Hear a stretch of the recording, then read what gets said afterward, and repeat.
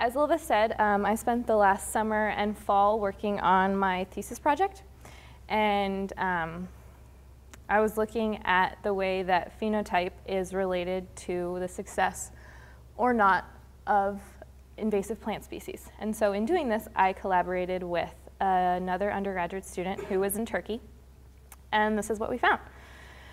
So why do we study invasives, first of all? Well, I'm sure that most all of you, if not 100% of you, are familiar with this, I like to call the cheatgrass sock predicament. I have lost many a sock to this, and just due to irreparable damage, can't get them back. But anyway, we study invasives for more than just because they're a nuisance, but they're expensive to manage. They have detrimental effects on ecosystem function and biodiversity, and they're not overly well understood. As Ylva mentioned earlier, there's over 30 hypotheses currently in circulation pertaining to invasion ecology. So how do we study invasives? Well, one approach would be to compare natives and invasives to kind of see how they use the resources and how they change the environment they inhabit. That doesn't really give us that much insight as to the mechanisms of how a plant becomes invasive to begin with. So then we kind of keep going and we have another approach, the biogeographical approach. So let's say we look at one species that is native to, for example, Europe, and compare it with the same species, but when it is found in its introduced range, like North America. In this way, it kind of allows us to see more possible evolutionary and ecological differences in the way these affect the way species invade. So although I'm not going to go into the over 30 hypotheses with you today, although that sounds super fun, I'll talk about these two, which were the basis for the questions that I asked in my research. The first of which is enemy release. So enemy release suggests that in its native range, plants are plagued by all kinds of predators, pathogens, herbivores, all of these things. And these herbivores, etc., they limit the extent to which these species can expand. So they're limiting. Whereas in the introduced range, these enemies don't exist. So the limits put on these species in their native range aren't there in the introduced range. And so the reason that they're allowed, that they're able to expand without check is because they're lacking these enemies. So they are effectively released. Building on this first hypothesis, we have the evolution of increased competitive ability, or ICA. So ICA suggests that because plants in their native range have these host of pathogens, herbivores, predators, they are forced to allocate more of their resources to defense. So they grow smaller than plants in the introduced range, which don't have these enemies. Continuing with that thought, plants in the introduced range can allocate more resources to seed production, whereas in the native range they can't. So essentially, in the introduced range, they should be bigger, produce more seeds, native range, smaller, less seeds, because the resource allocation goes to different things. These two hypotheses have been developed in a number of previous studies, a couple of which I will explore with you today. The first study is one done by DeWalt et al. In 2004 that looked at a shrub, a soap bush, and it was found that there were fewer signs of herbivory in the introduced range. So this supports the idea of enemy release. A second study, actually a meta-analysis done by Bosdorf et al. In 2005, looked at ICA and found mild support for ICA in that half of all invasive plants have higher growth, grow bigger, in their invaded ranges. A third study, Callaway et al. In 2004, was a greenhouse study, biogeographic in nature, that looked at whether or not soil origin affects knapweed growth. So does knapweed grow better in soil found accumulated, brought from its native range in Europe, or does it grow better in the introduced soil from Native America? While these studies are extremely informative, they have their limitations. For example, studying only one species. So by narrowing the focus to one species, it kind of we miss the opportunity to be able to see any patterns that might exist between, among invasive species, like a general pattern. Additionally, a lot of these studies are done in a greenhouse. So that also is limiting in that we miss any cumulative effects that might occur from evolutionary or ecological differences between the ranges. Keeping that in mind, with this project,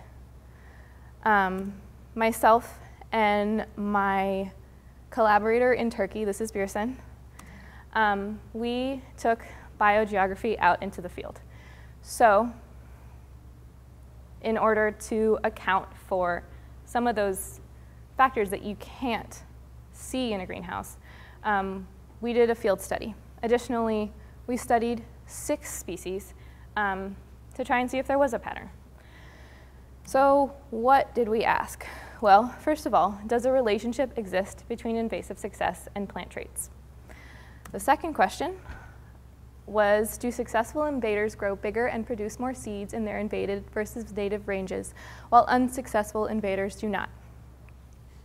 So like I said before, we focused on 6 target species, and now I will go a little bit into the history of each of these species and then explain why these are the 6 that we chose and why these would be helpful in answering the questions that I just described. So the first species, we all know, cheatgrass, Bromus tectorum.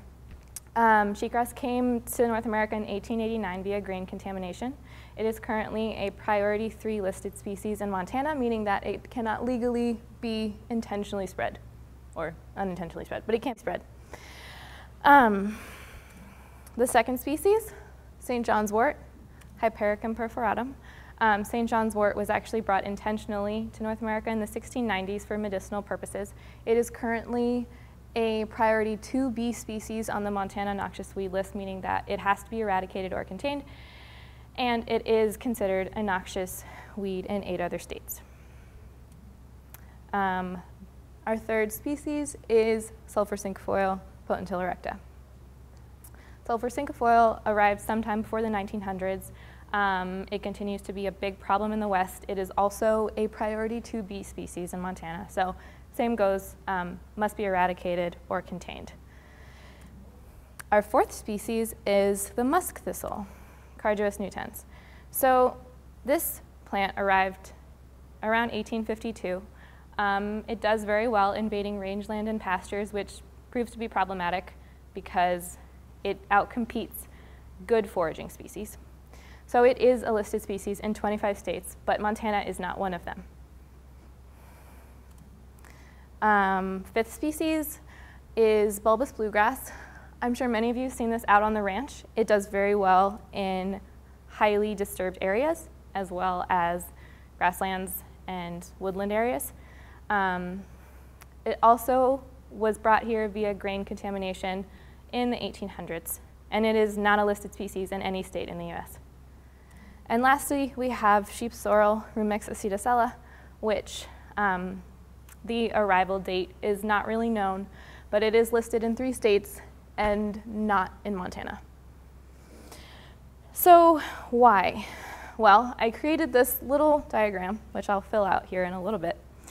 3 of the species, the first 3 species that I just gave a brief overview of, are considered to be invasive, and 3 of them are not. So by comparing these species, we can potentially look for traits that are similar amongst invasives and traits that are similar amongst non-invasives.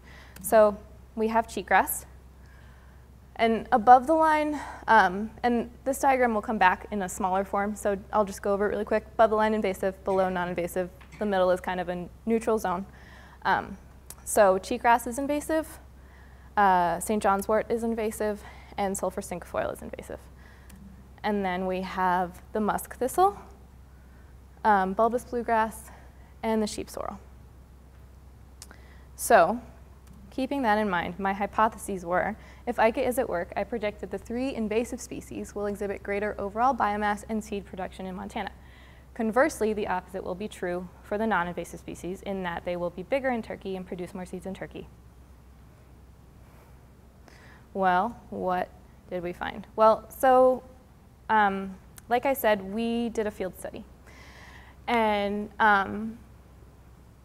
the populations, these are the 2 maps, and I'll zoom in on Montana really quick. As you can see, each point has a letter and a number. So the letter corresponds with the species. B, Bromus tectorum, H, Hypericum, PR, Potentilla recta, C, Carduus nutans, P, Poa bulbosa, R, Rumex acetosella, and then the number is simply the number of population that was in. So we aim to collect 10 populations. So some of the species up here go all the way up to 10. We weren't successful in collecting 10 for all of the 6 species because some were much more difficult to find. So these were really not sites that were determined. And so what I spent most of my summer doing was actually trying to find all of these places and using a variety of different sources. But yeah, as you can see, we have the Bitterroot, and then up where there's a big bracket, and all of those were from the bison range. I spent a lot of time on the bison range this summer. And yeah, some are further spread out, and I had help collecting. Alexi was super helpful in helping me collect populations that were farther away. And so that's Montana, and here we have the map from Turkey. In Turkey, the populations were largely collected from 3 areas. All were over 1,000 meters, and so in doing this in the field, we recognized that if the environments were different, it could somehow confound the data. So we did our best to make sure that we were sampling from the same type of grassland area, same elevation, etc. So what did we look at? Well, once all of the samples had been collected, one of the things we did was look at the shoot biomass. So this was done by drying we took the seeds out, dried the shoots for 48 hours at 65 degrees Celsius, and then weighed them. Another thing we did was count the seeds. This was done slightly differently depending on the species. So for cheatgrass and bulbous bluegrass, we counted the individual seeds, the seeds per individual.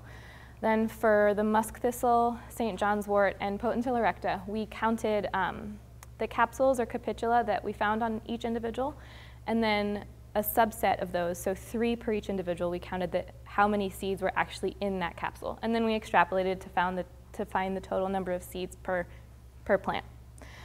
Unfortunately for the sheep sorrel, we were unable to count the seeds per individual because it is a clonal species, and so discerning what is an individual was not consistent. So we don't have seed number per individual for that species. We do have seed weight, however, which was done by counting 10 subsets of 20 seeds and then taking the average for each population. And then last thing that we looked at were pathogens and biocontrols. So this was done for 2 species, the first of which was the musk thistle. The biocontrol for this is the Rhinocilus conicus. And as you can see here, this is one of my favorite pictures. I just think it's super cool. But it's eating its way out of the plant. And so what we did there is when we would break apart these capitula to count the seed numbers, we would actually count the number of individual weevils that came out of each seed head, as well as the number of seeds that were chewed or attacked or somehow predated. For the other species, as Ylva mentioned, we did the Ustalago, and this was done by figuring out the percentage at a site that was infected.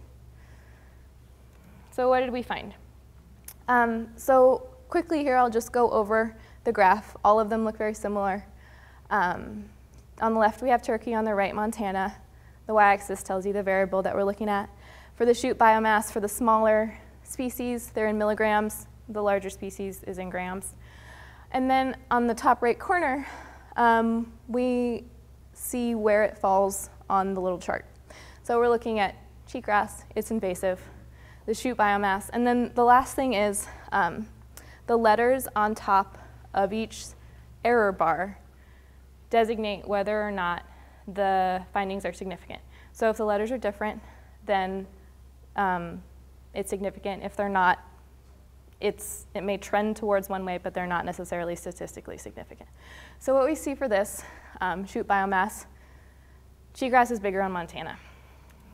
Cheatgrass produces more seeds in Montana, seeds per plant, and funnily enough, the seeds weigh less here.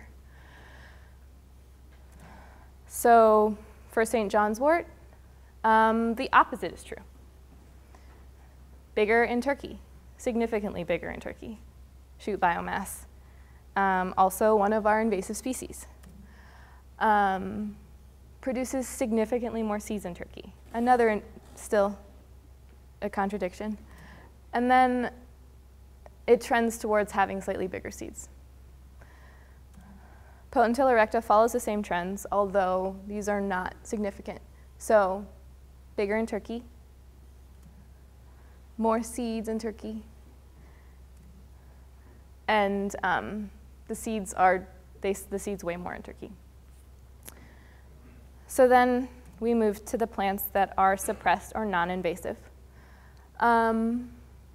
Here we have the musk thistle, which, as you can see, is just so much bigger in Montana. And this is something that we knew even before really analyzing the data, just from having conversations and looking at pictures. It's just obviously so much bigger.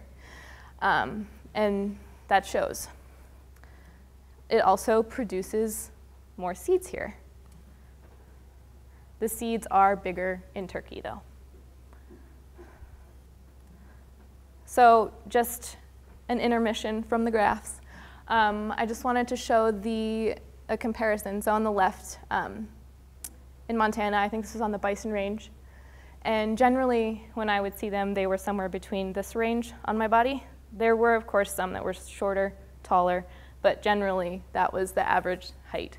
And so as you can see on the right, the plant in Turkey is comparable to Ylva's hand. So just crazy different sizes.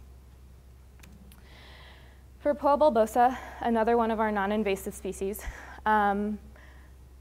bigger in Montana, it trends that way, but it's not significant. It does produce significantly more seeds here, but again, it's not invasive, and the seed weight was about the same. For the sheep sorrel, these were fairly similar. So the shoot biomass is pretty close, and so is the average seed weight. So what does this mean? Well, there's really very limited support for ICA in these results. The only species that really supports ICA is the cheatgrass. And it grows significantly bigger in Montana. It produces significantly more seeds, following with my hypothesis that if the species is invasive, it's going to be bigger and produce more seeds, which it does. Should potentially be taken with a grain of salt, because there is a theory possibility that cheatgrass occupies an empty niche in that it is the only annual in our perennial grassland. So maybe it's not really because of ICA, but anyway, that's the support that I have. On the other hand, we have 3 species that contradict ICA. The first of which is the St. John's wort. So St. John's wort was bigger in Turkey and produced more seeds in Turkey, significantly. Similarly, the Potentilla recta, it trended the same way. And so why is that? Well, Ylva mentioned earlier a collaboration between herself, Dean Pearson, Ozkan, and Jose with Turkey and Argentina. And from some preliminary data there, we know that the biodiversity is higher in Turkey. So they have more species than we do. Well, invasive species are shown to take advantage of empty niches and lower biodiversity. So when they come to Montana, it's possible that there's just less species to compete with. Maybe that's why they're successful. Another possibility is enemy release. Birsen and myself actually collected roots from all of the samples that we got in the field. They're either in Turkey or our freezer. And so that gives us the possibility in the future to look at whether or not there are more pathogens on the Turkish roots than ours, and maybe that's a reason why. So then the third contradiction is the musk thistle. So this was one of the non-invasive species, but it was huge here and had way more seeds. So why is that? Well, maybe it's undergoing a lag time, so it's going to be invasive in the future. But I personally think it's unlikely because it's been here since 1892. And it's already invasive in some other states. So maybe in Montana, it's just undergoing a exorbitantly large range expansion. The other two species continue along the lines of having no apparent pattern. So bulbosa, again, produced more seeds here, but it's not invasive, just meaning that seed production is not necessarily indicative of a plant. Massive seed production is not indicative that it'll be invasive. Rumex, again, potentially just undergoing a range expansion. So now that I've discussed the shoots and seeds, let's look at the biocontrols and pathogens. So here we have Bromus tectorum, cheatgrass, that has the ustalago. So what we found, and as Ylva mentioned, there was only one population in Turkey that had this. I saw it everywhere, ranging from 30 to 75%. But yeah, it was every single place that I went. And this is a native to Turkey along with cheatgrass. So it's possible that it's just taking advantage of the fact that its host plant is doing really well here. So killing the host plant really wouldn't serve its purpose because it wouldn't be able to survive. So it's just taking advantage. Then we have my favorite picture, the rhinocilus. So these little guys are what comes out when you break apart a capitula. And they don't look that bad until they are all over your living room at 1 in the morning. And it's not great.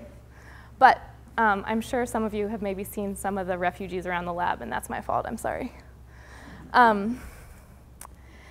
Here I made a graph of the number of attacked seeds per capitula. So it's much higher in Turkey, even though this insect, weevil, was introduced here to control the thistle. It's really not doing what it was intended to do. It's not really doing bad things necessarily, I mean, to other species, but it's not controlling the plant.